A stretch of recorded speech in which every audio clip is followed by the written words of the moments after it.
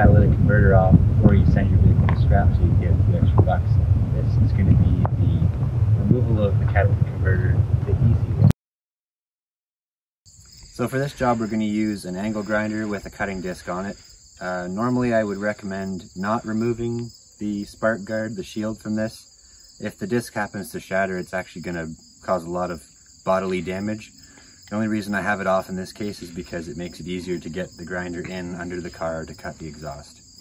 So I've put a brand new disc on this to start with, and if that doesn't work as far as getting in around the pipe, then I also have a partly used one that we can try as well to complete the task.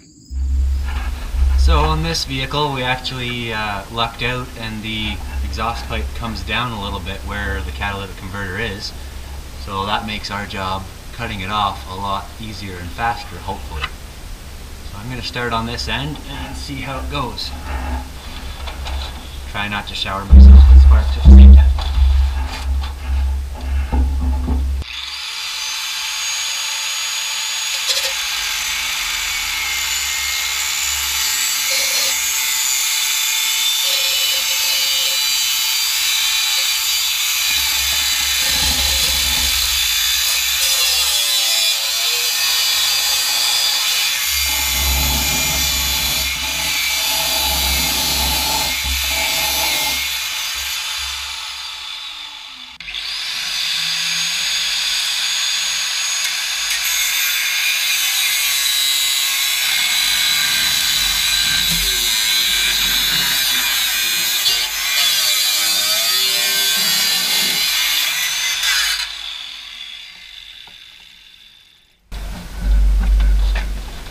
In this case, can't quite get all the way around, but this shield might be able to just be cut off.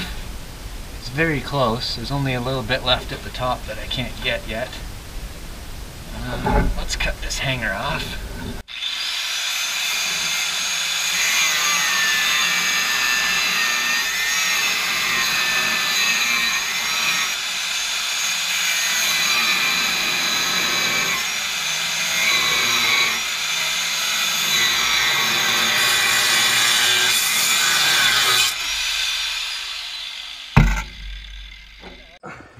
Here's catching fire here.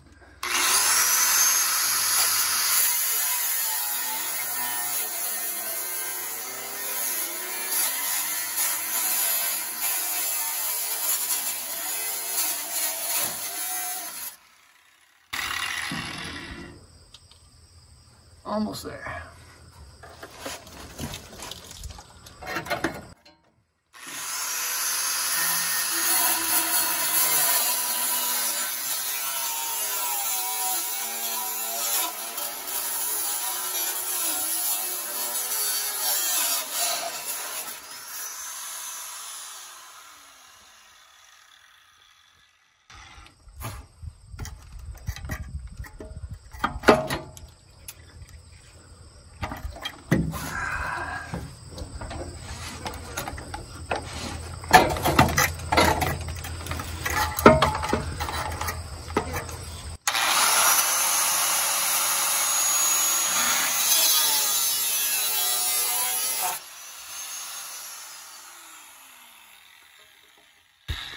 Okay, one end finished. If I can get out of here.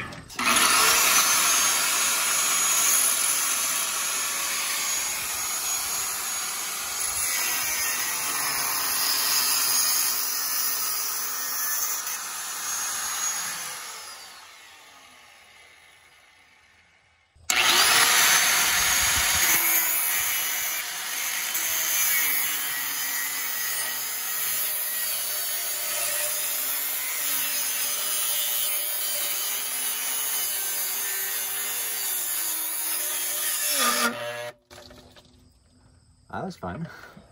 As you can see, he stalled it. Now it's stuck. And got it stuck. Oh, come on. That's okay. Something not to do. Do not stall the grinder.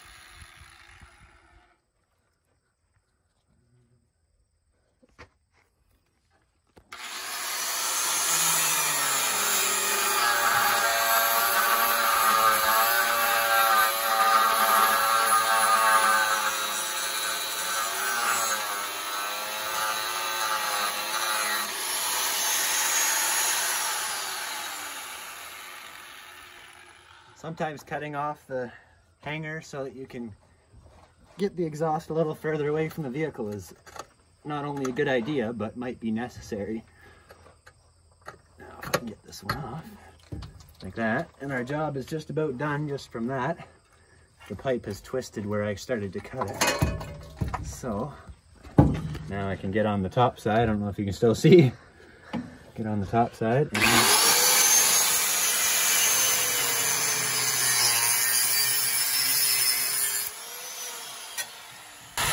just like that, we are free. Now we still have this hanger here, which I can't see.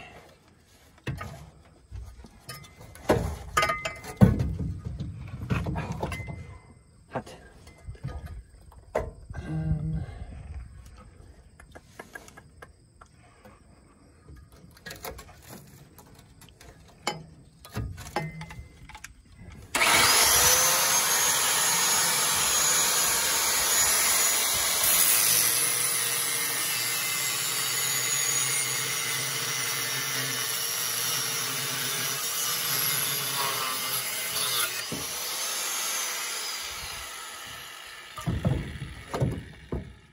And voila, there